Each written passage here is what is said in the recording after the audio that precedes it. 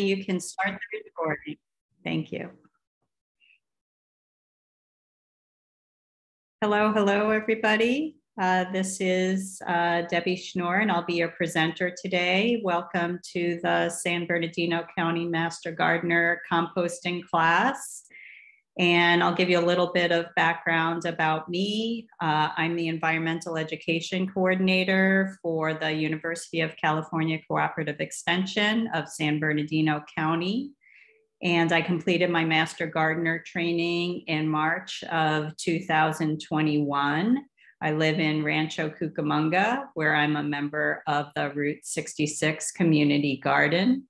And I've been working on several school and community garden composting projects over the past few years. And we'd like to know where you're joining from. If you'd like to share, type your city in the chat. And Maggie O'Neill is here in the background as my co-host, and she's going to be checking the chat and posting some links in there for us. And I just wanted to let you know that this talk focuses on the hot composting method, and we'll also touch briefly on vermicomposting or worm composting. So I'm going to turn my video off right now to save some bandwidth and move on to the next slide. All right, let's start with a few housekeeping items. This presentation is being recorded, and I will stop to answer questions at several points during the presentation. And if you have a question, you can either type it in the chat or unmute yourself to ask the question live. Please turn off your video to save bandwidth and mute yourself if you're not speaking to minimize background noise. And if you want a PDF copy of the presentation slides or a link to the video, you can go to recent presentations on the left-hand menu of our website, mgsb.ucanr.edu. And those, if they're not posted already, will be posted shortly. And the recording will be posted on our YouTube channel as well. And that's UCCE San Bernardino. We'll be putting some links in the chat, and you can save the chat by clicking on the three dots in the upper right-hand corner of the chat window and selecting Save Chat. So a little bit about San Bernardino County Master Gardeners. We are part of the University of California Cooperative Extension. And Master Gardeners are trained volunteers educating the public by sharing peer-reviewed research and evidence-based research from universities like the University of California. And we present presentations and do demonstrations on a wide variety of topics, including composting, sustainable landscaping, and seed saving. And this slide shows the UCCE programs in San Bernardino County. Some of them you may have heard of before, FNEP, the Expanded Food and Nutrition Education Program, 4-H Youth Development Program, Master Gardeners, Master Food Preservers, and academic advisors in areas like natural resources and horticulture. And if you want to learn more about UCCE San Bernardino, you can visit our website, cesanbernardino.ucanr.edu. And we also have a San Bernardino Regional Seed Library that shares seeds with the public. There are two locations, one in Montclair at the Chino Basin Water Conservation District, and one in Yucaipa. Those locations are currently closed due to COVID, but we're working to reopen those. We're still presenting our monthly seed saving classes online. You can sign up on the website where you registered for this class. And the next class is wrapping up your cool season veggie garden and harvesting its seeds. And that's on April 21st. So before I begin the composting presentation, I want to quickly share some public service announcements about 3 important issues in Southern California. I'll make this quick. The first is citrus greening disease, also known as HLB or Huanglongbing. And it's a bacterial disease that's fatal to citrus, but harmless to people. And you can help prevent the spread of this disease taking a few simple actions. And HLB is spread by the Asian citrus psyllid, or ACP, which is the insect that carries the bacteria. And so the photos on the left show the adult ACP. It has wings. It's about the size of an aphid. It's difficult to see with the naked eye. All citrus varieties are susceptible to this disease. There's no treatment yet. And an infected tree will usually die within 10 years. And the fruit starts turning green and is not edible. And that's shown in the pictures on the right. And then the leaves have a blotchy yellow-green color. However, that blotchy color can also be due to nutritional deficiencies and other diseases. So it's best to look for the ACP on the affected trees. So to prevent spread of the disease, here are the steps that you can take. Don't share stems and leaves when sharing citrus if you're growing citrus on your property or taking it from someone else's property. Wipe off or gently wash the fruit before sharing or moving it. And you don't need soap, just cold water. Don't share cuttings from citrus trees. And keep ants out of your trees because ants will protect the ACP nymphs for the sugary honeydew that they produce. And if you want to know more, there's a whole section on the UCANR website devoted to the ACP. And there's also a cell phone app that shows you how close your home is to detected cases of HLB. The second issue I want to tell you about is the black fig fly. It's a relatively new pest to Southern California. It's been reported in multiple counties: Santa Barbara, Ventura, Los Angeles, Orange counties. It's native to the Mediterranean and Middle East. And the females lay their eggs in the fig fruits, and the larvae feed on the fruit. So it's obvious when you cut open the fruit. This could have a significant impact on commercial fig production in California. So if you do see the black fig fly, contact your county agricultural commissioner to have your fruit tested and get advice on treatment. And then the third and last issue is the Mediterranean fruit fly, also known as the med fly, and it's been detected in areas around upland. Also a major threat to California agriculture. If you live in the quarantine area, it's best to keep your raw fruits and vegetables on your property, and at the very least, keep them within the quarantine area. And if you want more information, you can check out the California Department of Food and Agriculture website. All right, let's return to our presentation on composting. So here are the topics for today's workshop. We're going to start with a definition. Can't really talk about composting unless we know what it is. And then I really want to focus on the why. Why is composting important?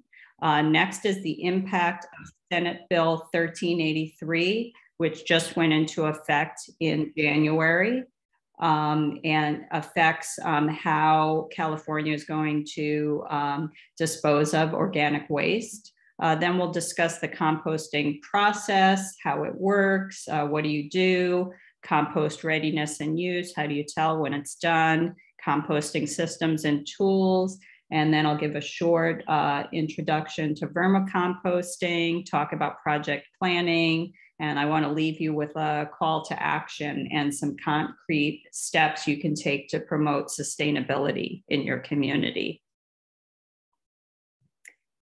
So Maggie, did anybody type in the chat where they were joining from? Yeah, we have Highland, another person from Claremont, Redlands, Grand Terrace, Yucaipa, Chino Hills, so all around the valley. Wonderful. So I want to tailor this presentation to your needs. So I'm going to ask 2 more questions. If you want to participate, type your answer in the chat. This is just going to be an informal poll. So the first question is, how much composting experience do you have? None, you want to learn. A beginner, you're just starting out. Intermediate, you've been doing it for a year or more. And advanced, you're doing it at a larger scale, say in a school or community garden, or at the industrial scale. So type your answer in the chat and I'll wait probably about 20 seconds to continue on.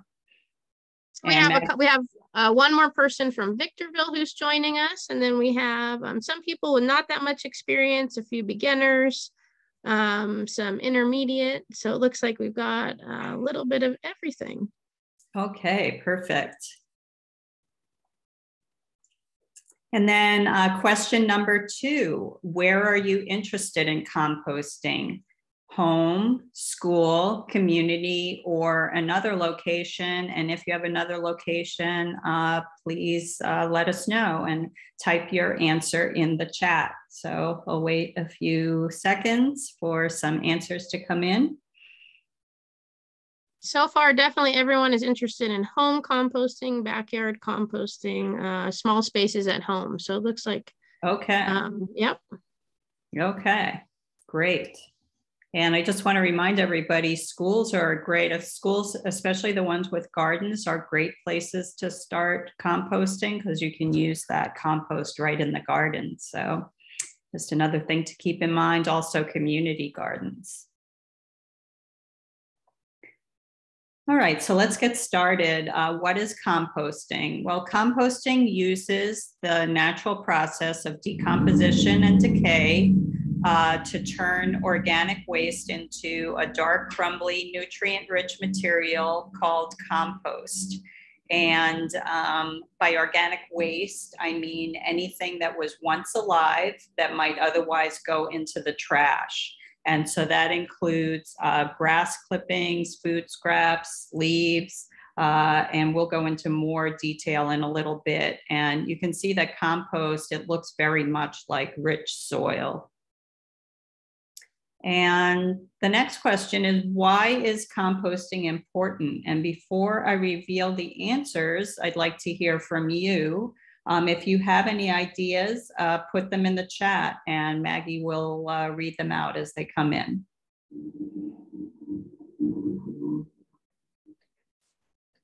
And people could unmute themselves too. Reduce landfill waste, avoid methane in landfills are 2 comments. And if anybody wants to unmute themselves, they could do that too. To improve my soil is another response. Great ideas. Saves money from buying topsoils and fertilizer. Absolutely. Great. Sounds like everybody is well informed. So yeah, the first one and probably the most important is reducing landfill waste and greenhouse gas emissions. And most of that being methane, and that contributes to global warming. The second reason is it decreases the need for chemical fertilizer. And compost is not a complete fertilizer, but it does provide some nutrients to the soil. And the more compost you use, the less chemical fertilizers. And the less chemicals put in the soil, the less there is runoff into the water systems. So it improves water quality, can improve soil structure and properties when used as a soil amendment. So we call it more of an amendment than a fertilizer. Prevents weeds when used as a mulch, and you can use compost, especially coarse compost, as a mulch on top of the soil.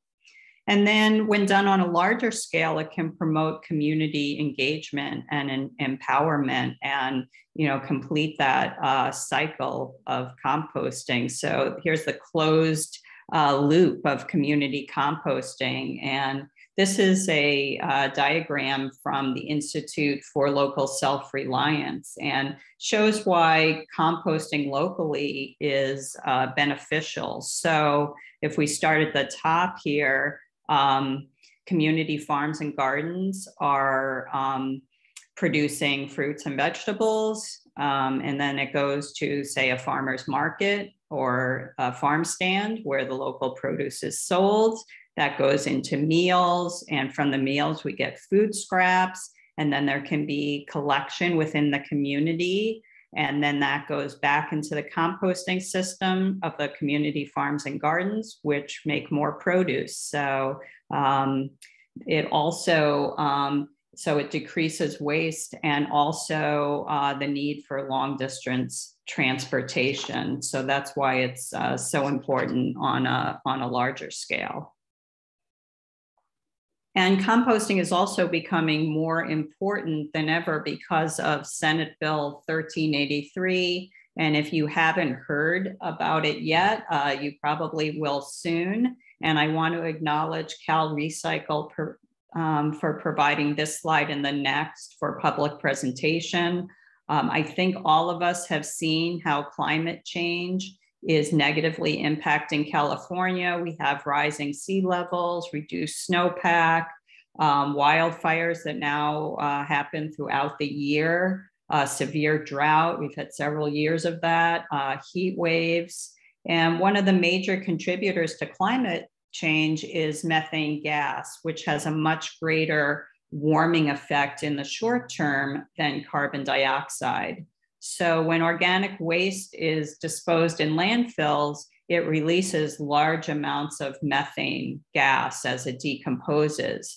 So to address this issue, Senate Bill 1383 was adopted way back in 2016 to reduce organic waste in landfills and therefore reduce global warming gases such as methane. And what this means at a practical level is that organic waste can no longer be freely thrown into landfills. So cities, counties, districts will need to provide organic waste collection services to all residents and businesses. So you may see a change in your trash collection in the near future.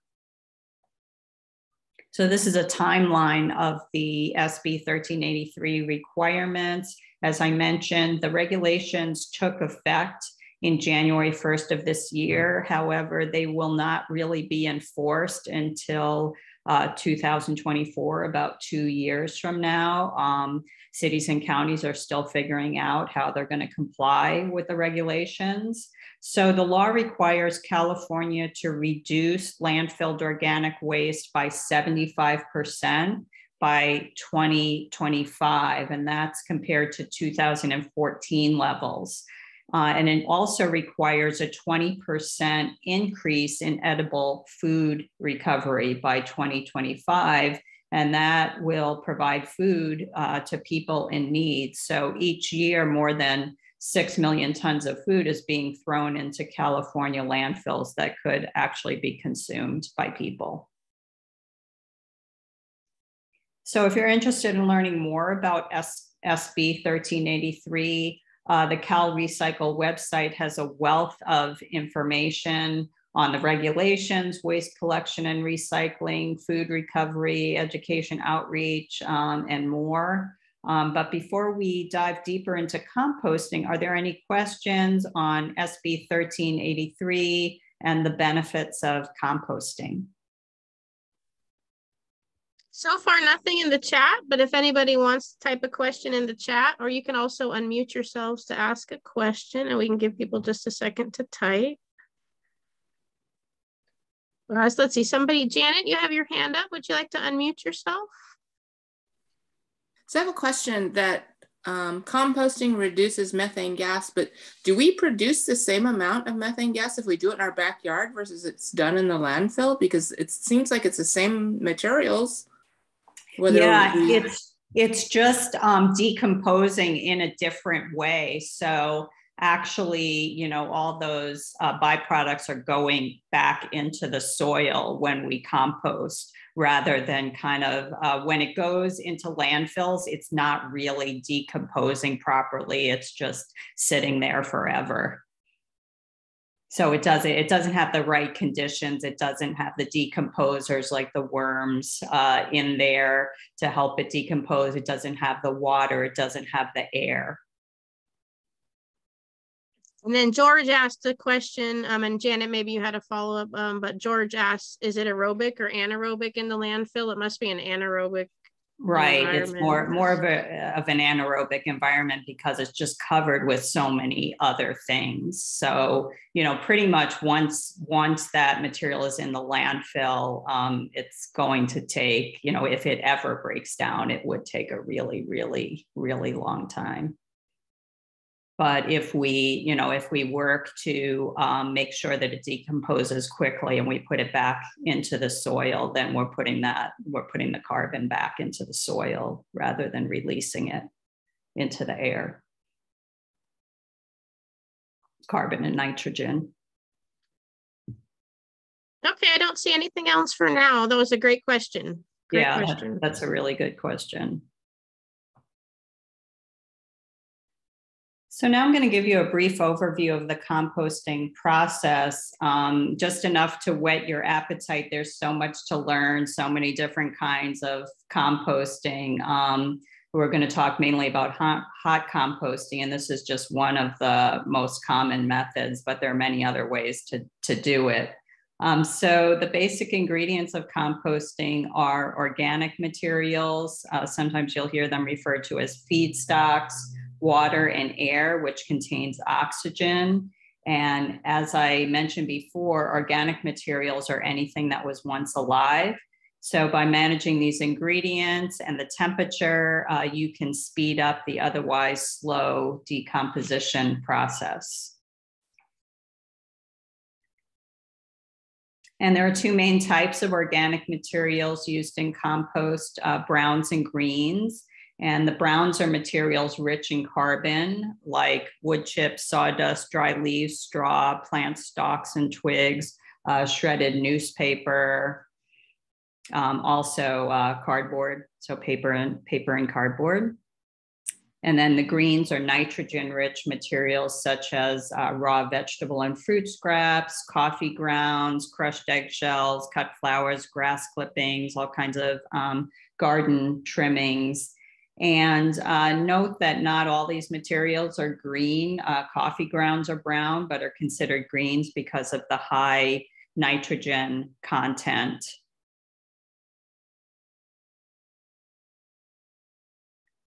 So what are the roles of the browns and greens in the compost pile? Well, the browns decay very slowly. And they're also, coarse browns can help keep the pile aerated, so they're really important. They tend to accumulate in the fall when plants die and leaves fall. They tie up nitrogen in the soil if they're not fully composted. So it's important to not use your compost too soon. And in the fall and winter, you may have more browns than greens, so you may need to wait to use them. In contrast, greens decay rapidly. They may eventually, if left alone, they eventually turn into browns. Because they decay more rapidly and tend to be less bulky, they can cause odor problems. So that's why it's important to add the browns to increase the aeration and decrease the odor. They accumulate more in the spring and summer when plants are growing. And as I mentioned, they supply nitrogen for composting. So the organic material doesn't decompose on its own. It needs help from microorganisms, also called microbes, and macroorganisms. And the microorganisms are bacteria and fungi. They break down the organic material, and as they do that, they heat up the compost pile. The macroorganisms are the creepy crawlies, such as snails, earthworms, flies, beetles, grubs. And they shred the materials into smaller pieces for the microbes, and they also feed on the microbes. So even though we normally consider a lot of these creatures pests, they're good to have in our compost. That means our compost is healthy. So there are many different kinds of commercially available additives and starters, but you don't need them if you have your own greens and browns. If you need more material, you can ask your favorite coffee shop, juice bar, or brewery for their waste. Most Starbucks will save coffee grounds for gardeners. Also, you can get free mulch to use as browns for your pile. Usually you can get that from your city or a place like Chino Basin.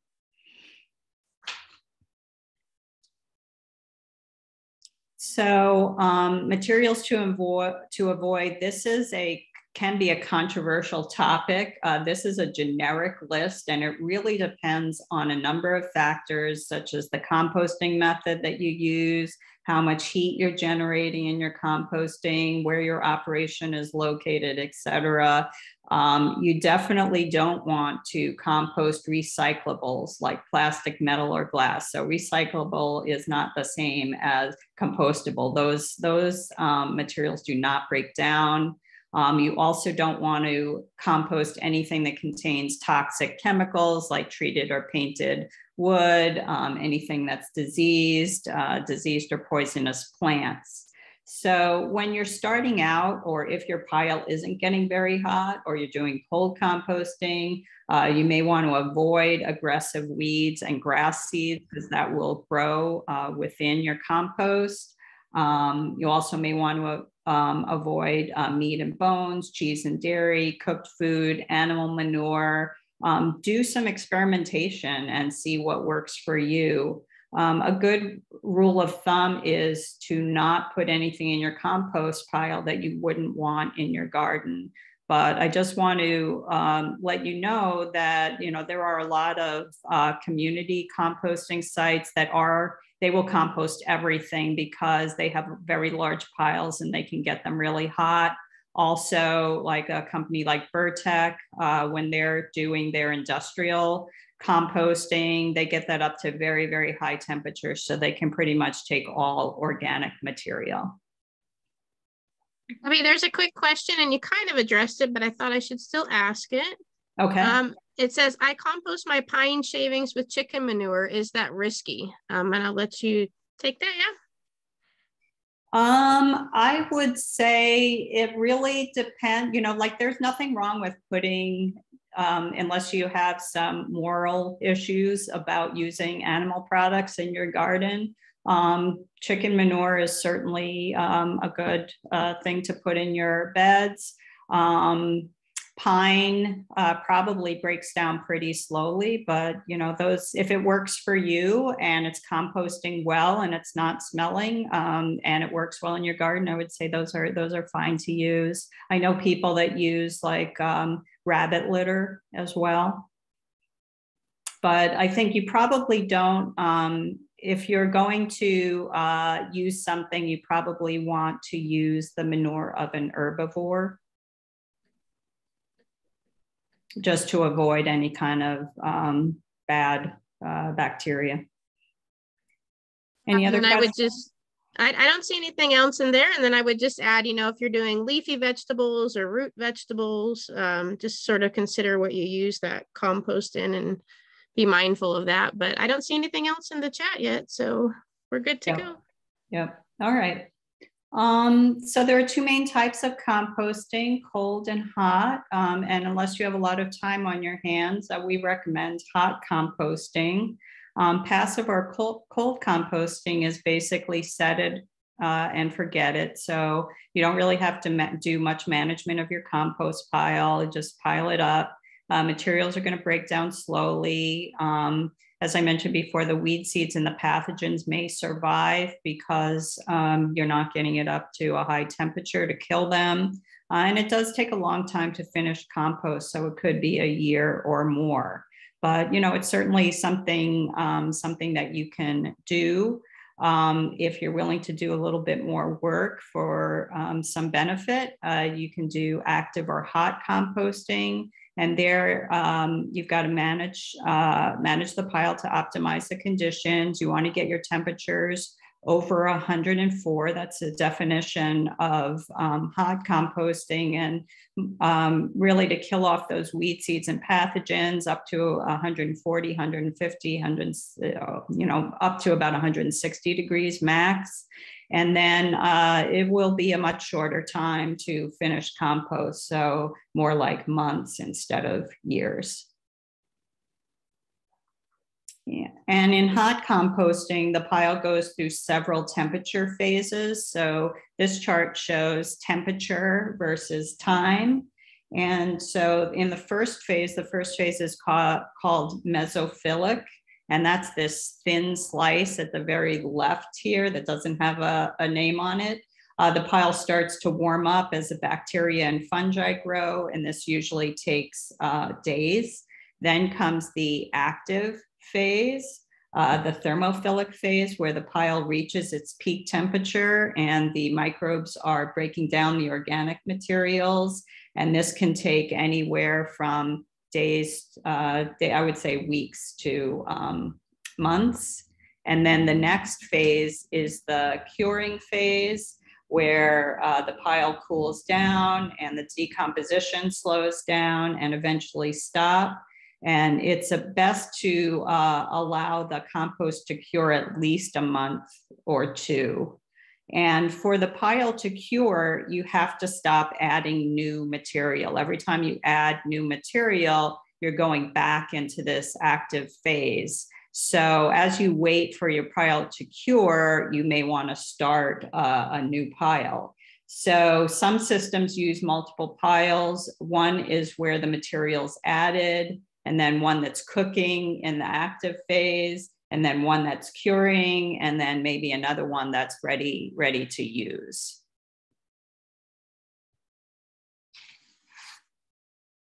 So as I mentioned before, in hot composting, it's important to manage the conditions in the pile. So in addition to monitoring that temperature, you also want to turn your pile on a regular basis, and that exposes the materials to oxygen. It releases trapped heat, which the pile can get pretty hot in the summer. It's going to distribute the moisture and the nutrients and the organisms around your pile to, fully break up the organic material. And then also when you turn it, you're mechanically breaking up the materials. And generally, the more you turn the pile, the faster it will decompose. And the most important time to give attention to the pile is when it's warming up, when it's hot. So, maybe you turn it 2 to 3 times a week when the pile's hot. But if you don't have time or resources to do that, it'll just go a little bit slower. And the best way I've found to turn the pile is with a 5-tined pitchfork shown here. It's sometimes called a manure fork. If you have a big pile, a pitchfork works better to turn the material than a shovel, but pretty much use what you have.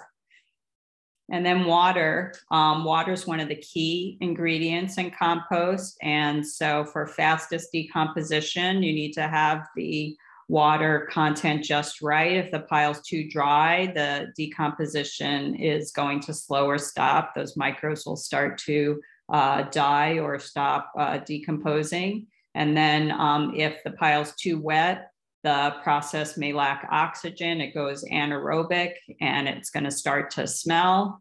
So the ideal moisture content for an active pile is about 40 to 65%. And you don't have to measure it directly. You can just keep the pile as moist as a wrung out sponge. And again, turning it is going to distribute that water. Some other considerations are the size of the materials, the balance of browns and greens, and the size of the pile.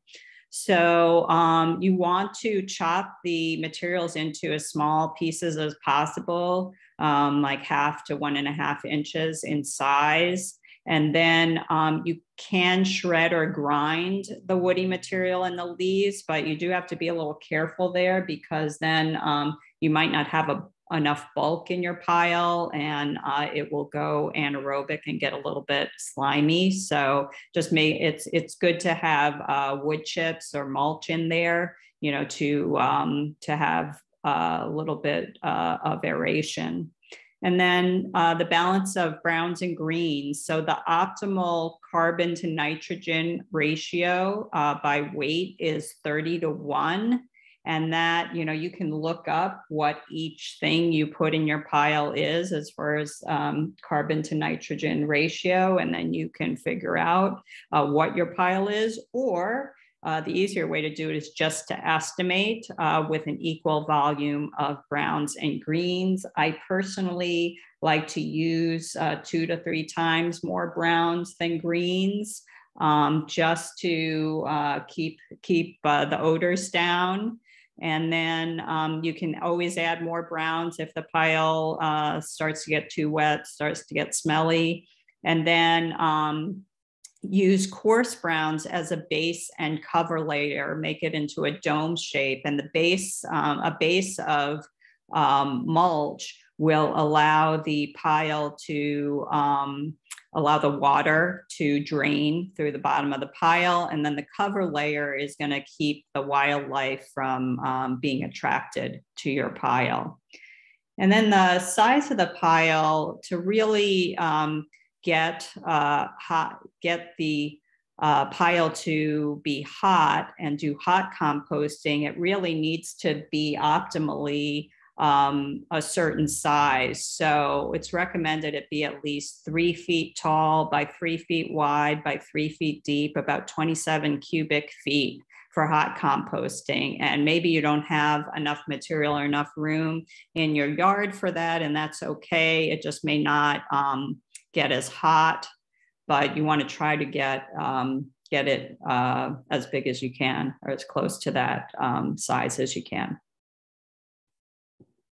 And so when is the compost ready? It'll be, as I said before, dark brown, crumbly, loose. It's going to look like nice soil. It's going to smell earthy, won't smell bad. Also, you want to make sure that it contains no recognizable input materials. So you shouldn't see any banana peels or apple cores or eggshells. You know, once it's ready, all that should be broken down. It may not be quite as fine as what you see in this picture, but the longer you let it go, the finer it's going to be. And also the pile shrinks to about 1/3 of its original size. So it's kind of nice for backyard composters. You can put hundreds of pounds of food into a pile and it really ends up quite small and manageable. And then there are 2 simple tests of readiness that you can do.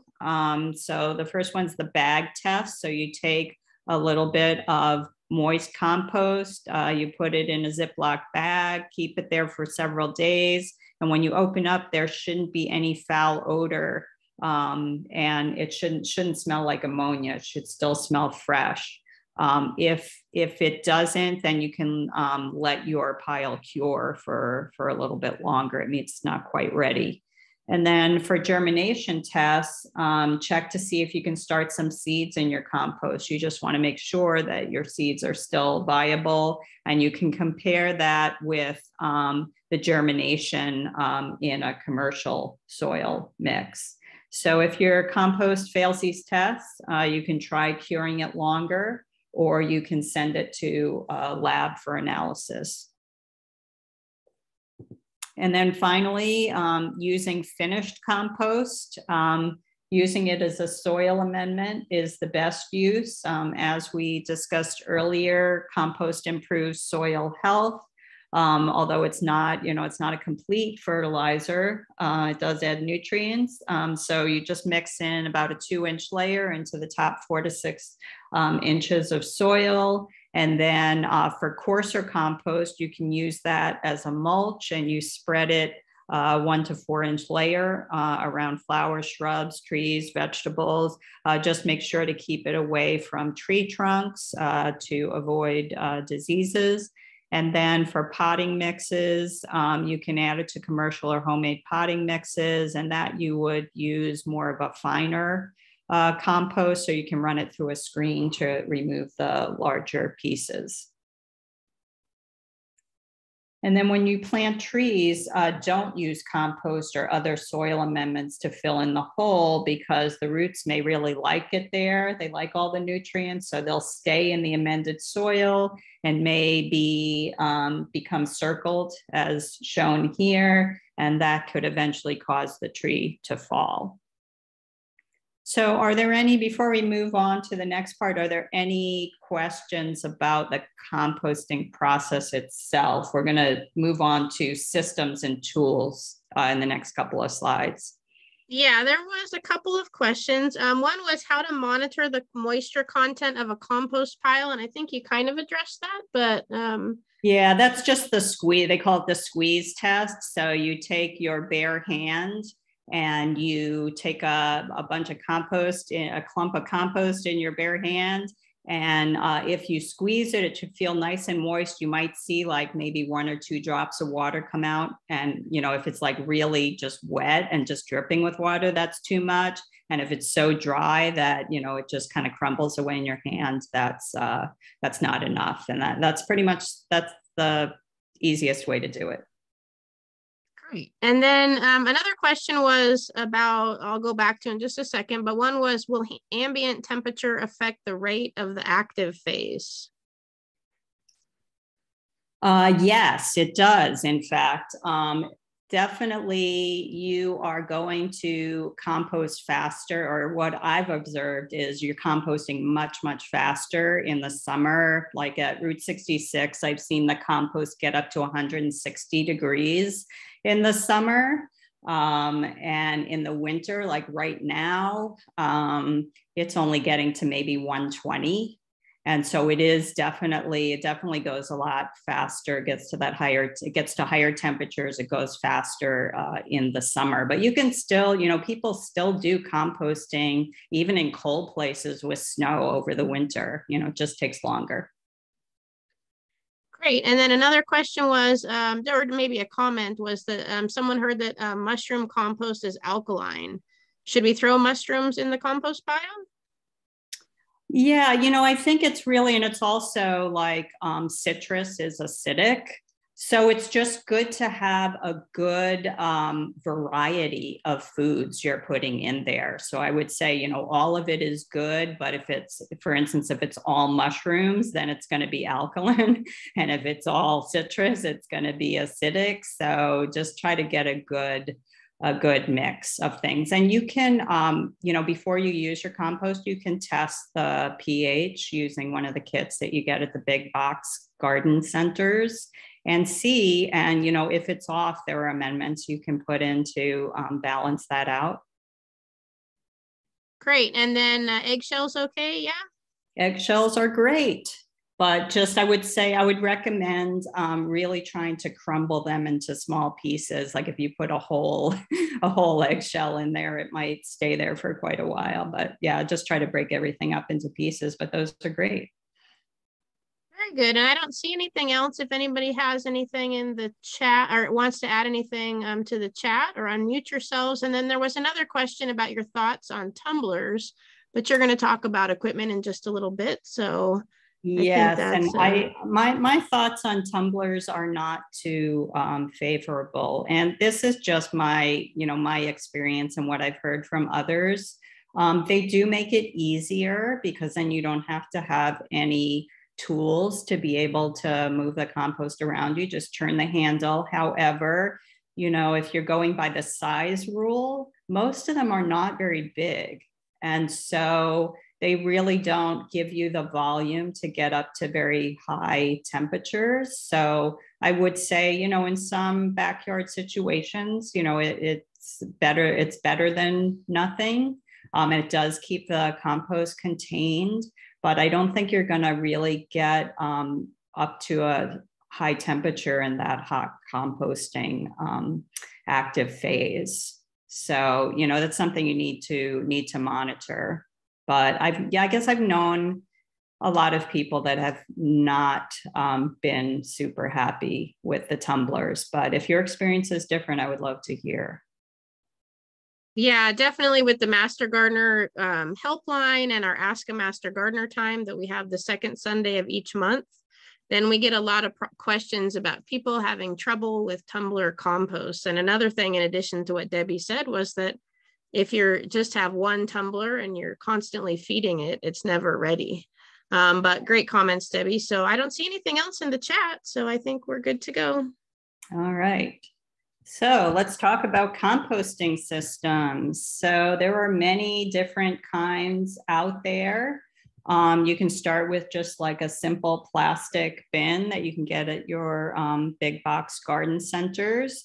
And, you know, with something like that, you just have to make sure that, you know, you have some way to aerate it and, you know, let the air in there. And also, you know, make sure that it is big enough to do the hot composting. And then wire bin is actually a really nice way to do it. Lets lots of air in, keeps it contained. And again, if you're doing your composting correctly, you've got the correct balance of browns and greens. You know, having it out in the open really should not be an issue. You know, maybe unless you have some wildlife that's getting in there in your backyard. And then there are wooden bins. And as, you know, Maggie was saying, and as I said earlier, you know, you've got your pile goes through several different phases. So you can actually have a wooden bin with several, or some kind of bin with several compartments, and you can move the compost from one compartment to the next as it matures. Or you can have compost in several different stages of decomposition in the different compartments. So for instance, you could start out, you've got a pile that's warming up on the left side. And then when it starts to go into that active phase, you put it in the middle and then start a new pile in that first bin. And then when it gets to the curing phase, then it goes into the last pile, and you can either use it from there or move it outside your bin. And then on the lower left is an open pile. This is at Huerta del Valle Community Garden, and it's really quite big. You need big equipment to be able to turn that, but that's what a lot of community gardens or community composting sites will use. Super easy, and again, if you put the right things in there and the right balance of browns and greens, you should not have too much of an odor problem. And then the infamous tumbler is in the middle. Just make sure when you're using your tumbler that you are adding water to it, and that you do have the vents open to get the air in there, and that you are tumbling it on a regular basis. And the bigger, I would say the bigger, the better. And then worm bins on the right-hand side. And we're going to be going into vermicomposting. And a lot of these have multiple chambers in them. And then composting tools. These are mostly optional. Composting can be very economical. All you really need is a tool such as a pitchfork or a shovel to build and turn your pile. A composting thermometer can be helpful when you're starting out to make sure the pile's heating up properly. And the thing about a composting thermometer, it's got a really long stem so you can get deep into the pile. And you can get those on Amazon. If the pile is heating up, you can usually see steam rising even in the summer. So you don't have to have a thermometer, just feel it and watch the steam rise. Bigger operations may want to keep a log and a measure of the amount of organic material that's going into the pile with a scale to measure how much is being kept from the landfill. And then loppers and shears can be useful for cutting yard waste, especially like stems, into smaller pieces. And so I just wanted to show a few pictures of an example of community composting that I'm personally involved with at Route 66 Community Garden, and that's in Rancho Cucamonga. This project's being supported by a community composting for green spaces grant from Cal Recycle. And the goal is to turn some of the 14 acres of this property into an urban farm. So the picture at the top left is the composting team weighing the organic material that's been collected from local businesses like Starbucks. The center top picture shows organic material being added to the compost piles. And we're working with the city of Rancho Cucamonga to get weekly deliveries of mulch from Burtec to cover the future farm area. And then on the bottom, the photo at the lower left is a public composting workshop taught by master gardeners. That was last summer. And the master gardeners also built a composting system for the garden members. And you can see 2 piles of compost there. And in that system, those are really large bays. So each pile actually stays in its bay until it's ready to use and then gets moved out of the compost system.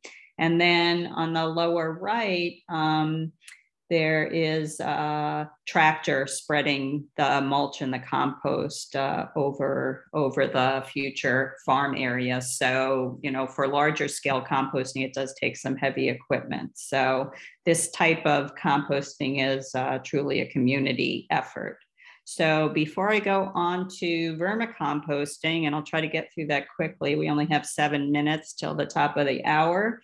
Are there any questions about hot composting? So if anybody wants to type something in the chat or unmute, there was a comment that I thought I'd share was I have a large capacity double cylinder tumbler. Not myself, but somebody in the chat, and agree that the volume is becoming an issue. However, so far they do like it. And then there was another question. And so just a question about does turning reduce the steam? It will, let out some steam, which sometimes is good. Like for instance, if the temperature is getting up to about 160, that's going to start killing off some of the decomposers. So yeah, you don't want it to get too hot. So yeah, it does release a little bit of the steam, but the pile is still going. It's going to keep getting hot until it's done decomposing. Okay, and so far I don't see anything else in the chat. If anybody wants to unmute, let's see. Someone wants to know if they can use a Rubbermaid trash can on wheels with holes drilled for aeration. Absolutely, absolutely. Yep, give it a go. You might have to drill more holes depending on how it works. But yeah, you don't need anything fancy to do this. Yeah, and I saw one place somebody had a trash can and they just turned it on its side and rolled it around. Hey. I don't know how effective that was, but that was somebody's method. Mm-hmm. And then another question is, what are decomposers? Okay, so we did cover that earlier, and it's mainly microbes and microorganisms and macroorganisms. So bacteria, fungi, and then the bigger bugs like beetles, flies, grubs, things like that. And that's what's going to decompose. That's what's going to eat your compost. And then is a cylinder tumbler faster than other methods is another question in the chat. It could be. I think that, if you're turning, it's probably turning things, at least the way I turn things, it probably turns them more completely than I do with a pitchfork. But it could be, and you do have a smaller amount in there as well. But if you're doing it right, any method should work within a couple of months. And I would say the least amount of time you would need to finish till finished compost is like 6 to 8 weeks. And the longer you can let it sit and cure, the better. See anything else in the chat? So I think you're good to go. Okay, 4 minutes. Okay, let's do, we'll do a quick intro to vermicomposting. So just like other types of composting, there are numerous different kinds of bins that you can have. In the upper right, you can make your own from some of these plastic storage bins, and you just drill some holes in them, and then they have kind of like this is the Cadillac version on the left with the little spout coming. You can have just a bucket with a little spout or no spout. And you can put it in the ground. So whatever works for you. There are many different ways to do it, but it really doesn't have to be very expensive. The type of worm that's mostly used is the red worm, this one here, a red wiggler. And unlike earthworms, they're surface dwellers. They do well in the bin. However, people have told me they use earthworms. So again, whatever works for you. Red wigglers can be purchased online and at some garden and farm supply stores.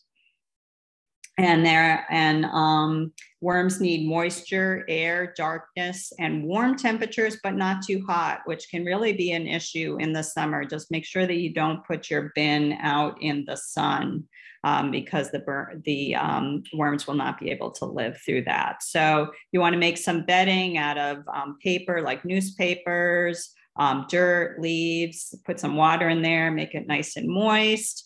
And then you're going to feed your worms, and they like a lot of the same things that we would put into a traditional composting pile, like fruit and vegetable scraps, paper, pasta that's cooked, but not with oil or sauce, bread, cereal, coffee grounds, tea leaves, eggshells. The things that you want to avoid are lots of yard waste because that can start heating up the pile and kill the worms. You want to wash your fruit and vegetable before you put it in your bin.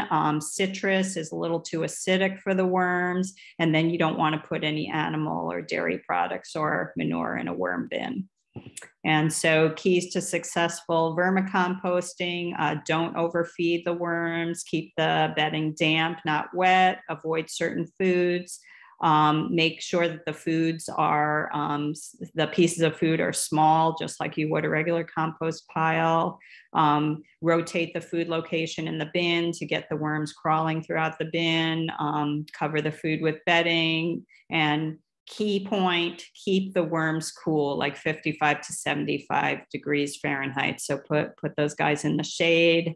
And just remember that vermicomposting is animal husbandry. It's, these are like your pets, and you want to do things to keep them healthy. And then the end products of vermicomposting, two things. One is the castings, which is essentially worm poop, what comes out of the worm after they digest it, and you can put those in your garden beds. And then the liquid or tea, which also contains some nutrients. But really, it's those, the castings are really what you would use as compost. Any questions about vermicomposting? Full disclosure, I have helped with vermicomposting, but I have not really started a vermicomposting bin myself or been responsible for the care and feeding of worms. So there is a comment about how one of the participants, their dad raised earthworms in the 70s as a protein of the future, and they even put out a book, The Worm Has Turned to Peat Moss. So that is good to know. We haven't gotten that way, but and then a question about cooked food. If I only boil veggies for broth without any seasoning, are those veggies still compostable? I think so. Yeah. I mean, you just don't want to have a lot of oil and grease in there, but I would say sure. And that would be for both vermicomposting and non-worm composting. Let's see. What does it say? It doesn't really say. I would say yes. As long as you don't have lots of other stuff in there, seasonings and oil and those kind of things. Again, it's kind of trial and error to see what works for you. Maybe with the worms, you might want to stick with more of the raw fruit and veggie scraps. You just want to make sure that things aren't rotting in your worm bin. Very good. Okay, I don't see anything else in the chat. If anybody else wants to type anything otherwise, or unmute, then otherwise I think we're good. Okay, so it is 1:01 right now, so I'm going to quickly finish this up. This just shows steps to start composting, and it is relevant to both backyard composting and composting on a bigger scale. Just to set your goals, like for instance, you would like to compost all your food waste so that you can put your compost in your backyard garden. Form your team, which might just be you or you and your family. Develop a plan, select your site, and that's always important. Where are you going to put it? Which system are you going to use? What tools, if any, are you going to use?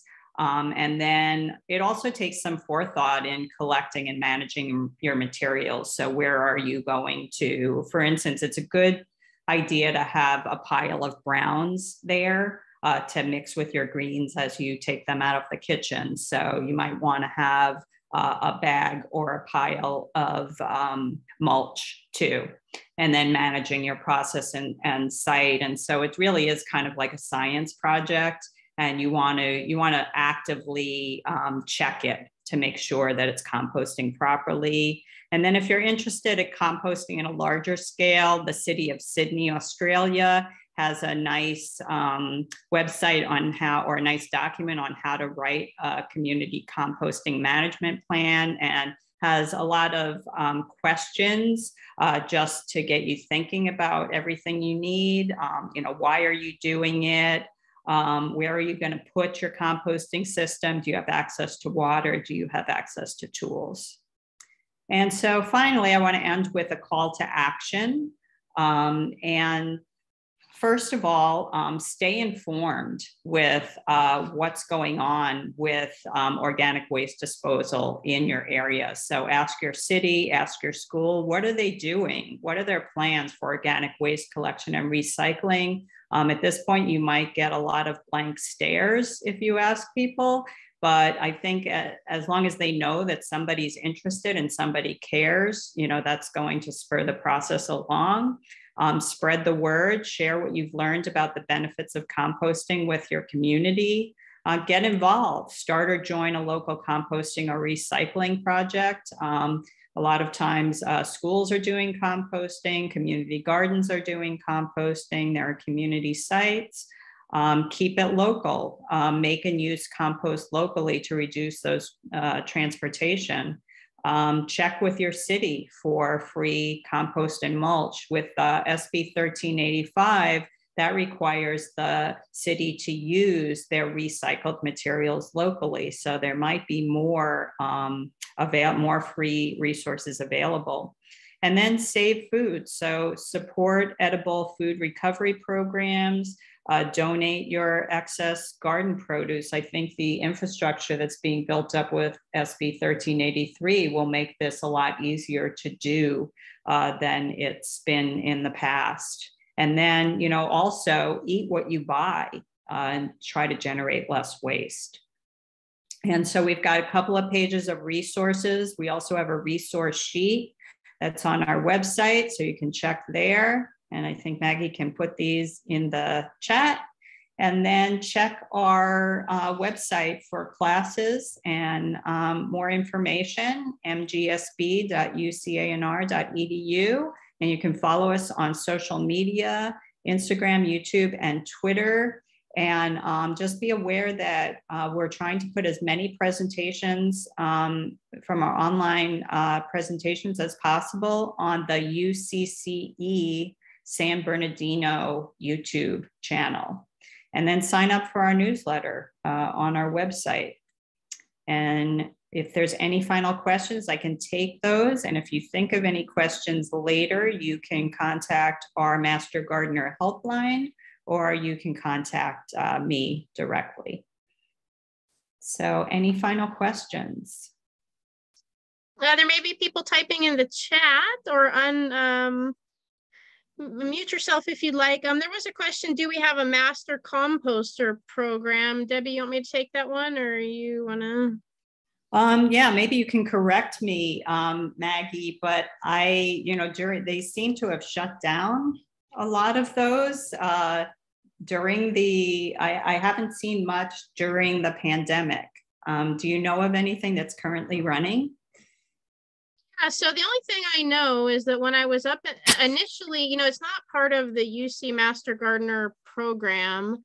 And it's a separate, or it was in the past, but it's a separate program now. But the only place that I know that it's active before the pandemic was up in the high desert. So, and I think the person who asked that question is in the high desert. And so they do have a master composting program that they were running up until COVID. So I would just look around, and they often attend events up at the local, like high desert at the museum and at other places. So that's where I've seen them in the past, is at those locations. So check that out. And if I find anything out about it, I can let you know, since I think I know the person who asked that question. Oh, and then another question, is there no adding of sandy soil at all during the compost process? It is not necessary. And yeah, I guess I would be interested to find out what the purpose of adding the sandy soil would be. I mean, if you have a lot of clay soil, I could see the reason for adding it in there if you're going to add it back into your soil. Janet, if you want to, I think that was Janet's question. If you want to unmute yourself, feel free to, or type more in the chat. Okay. I was just wondering, like, because in Loma Linda, our soil's pretty sandy, and if I composted it with the soil, then by the time I'm done, then it should be just regular, like, potting soil that I would be light and usable and nutritious for my plants. So I'm thinking if I add sandy soil while I'm composting it, and then it'll be ready to go when it's done. Yeah, I mean, it's an option. I would say most people would do that afterwards, make the compost and then add it with the sandy soil and then use that product as your soil. But the only issue I could see with doing it before is it's pretty heavy. So if you're trying, depending on where you're putting it, if you're trying to turn it, it might get really heavy. And then it might, because the soil is so fine, it may hurt the aeration of the pile. But otherwise, I can't imagine that it would hurt other than the aeration and the weight. And I think, the worms would certainly like that. Monkey. Okay, I'm gonna go ahead and stop recording, I think, but if there's any other questions, feel free to ask. And thank you so much. Debbie, do you have anything else you want to add before I stop the recording? Yeah, the only other thing I was going to add is, one place that really has a lot of good resources on composting is the Solana Center. Down in San Diego. So I have not made it down there myself, but I've heard it's a great place to visit. And I think they have a lot of information on their website. And I know that they do classes there as well. And I think also LA Compost offers some classes, and they've got an area where they, you can actually do some composting with them. They can show you how to compost. Is that the Solana Center for Environmental Innovation that I could drop that in the chat? Yes. Okay, I'll drop that in the chat. Okay, and then one more. Do you throw the used potting mix into the compost pile? And I kind of think that's a similar question to the other question, but so use potting mix. Yeah, I would say again, if it's not too much, it's fine. And we certainly do that at Route 66. Because it's kind of like, I view it as, I guess I view it as a brown.